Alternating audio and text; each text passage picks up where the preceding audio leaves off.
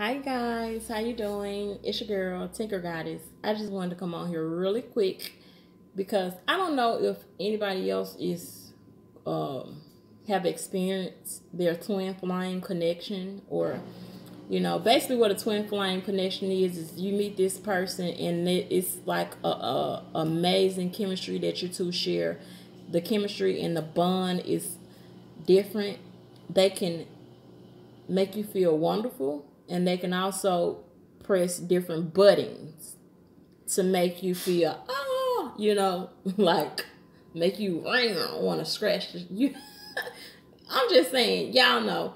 So anyway, if you ever had a twin flame connection, you know the highs and the lows. It's like a roller coaster ride. You know what I'm saying? Until both parties figure out what it is that they need to learn at that moment, or what it is in their life that they need to heal from.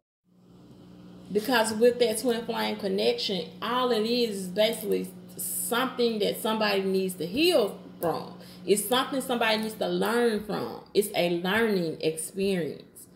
And it helps to, you know how a lot of us have that childhood trauma or any kind of trauma that we haven't resolved, we haven't brought it to surface, so we don't know how to deal with other things in our life. And that right there, that we buried, the childhood trauma, all that trauma is causing us to act a certain way or causing us to make certain decisions because we haven't fixed that. So we might tend to not love ourselves the way that we need to.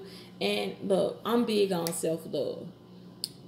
So what I wanted to say is it's okay to pull away from that connection. Nobody said you have to be with your twin flame for